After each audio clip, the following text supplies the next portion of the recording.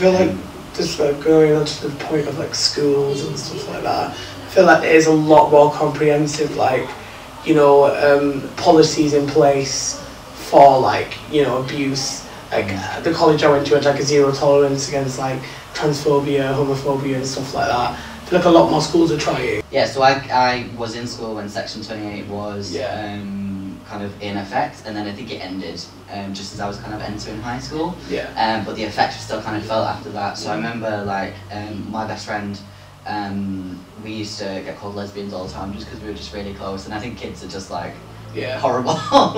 They don't really understand what they're saying. Yeah, I remember we would tell the teacher about it, and then there's nothing they could do about it. They're just like, oh, it's fine, just carry on doing whatever, because they weren't allowed to do anything about it. They weren't allowed to kind of open that conversation. As I did kind of enter high school and started doing things like sex education and stuff like that, again it was like very much like a man and a woman have sex, this is how you put a condom on, these are some STIs that you can get, this is how not to get pregnant, and that's it. That's all I kind of learned.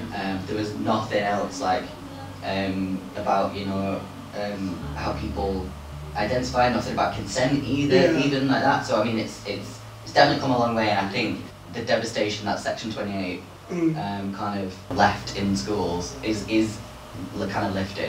Because I've got a cousin, for example, and she's 16, and she's like really open, really kind of you know, well. Kind of understood, is that the right way to say it? About like LGBT and like, about different identities and stuff like that. And then I've got a nephew who is 7 years old, and his mum, obviously my sister, is really keen to teach him about different types of people. Like for Christmas, for example, as well as like a remote control car, because I'm not a monster, I got him a book about Master P. Johnson. And that was really cool, but that would never have happened when I was a kid. It was like, we do not speak about it. I feel like when I was at school, I had like, it was a lot more open with issues like that. Like there was a lot more conversation.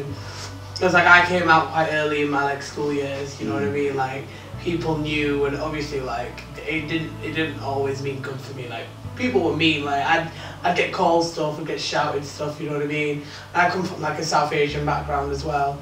So like conversations like that weren't really included when I was growing up. So the only place I could get them from was whether I sought them out myself or, you know, I saw them in school. So for me, it was, you know, at school was probably like the main component of me learning about my own issues. Like when I was in year 8, I think we did like an RS lesson, and we verged onto like sexual identities, and like, you know, I remember me and my friends sitting there saying that like, think about it, this probably wouldn't have happened 20 years ago, you know what I mean?